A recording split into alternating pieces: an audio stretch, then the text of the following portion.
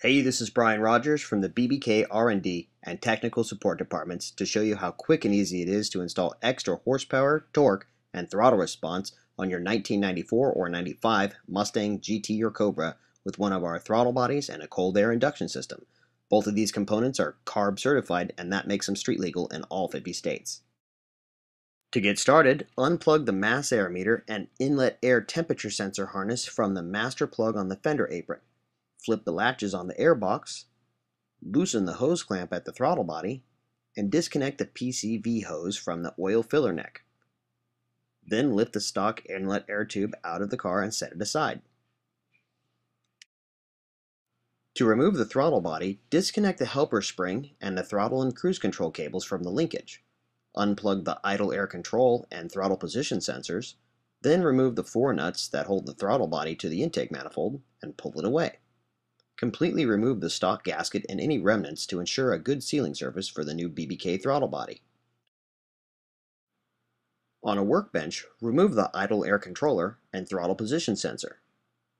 Place the supplied TPS spacer over the end of the throttle shaft and bolt the TPS onto the BBK throttle body.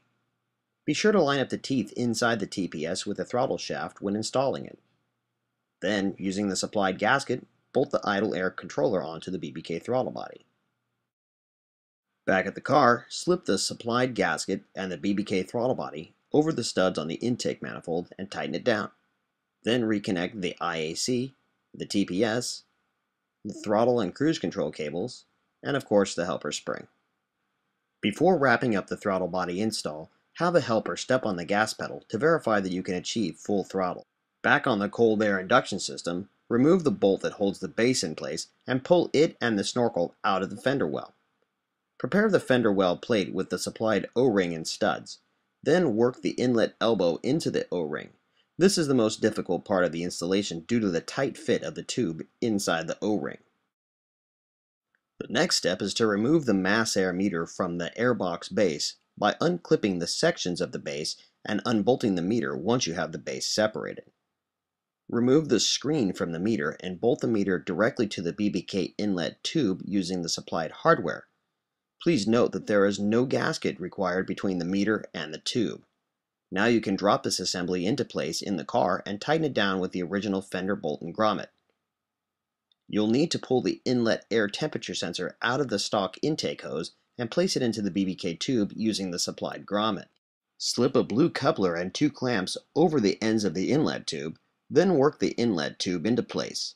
Tighten the clamps and reconnect the PCV hose. Now extract the wiring harness from the stock airbox base and connect it to the mass air meter, IAT sensor, then to the master plug.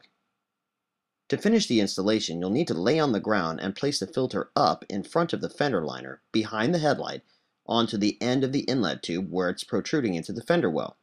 We lifted the car and backlit it here to show you where it goes. Now we can run the car on the dyno and see how much power we've picked up with these super easy and affordable bolt-ons.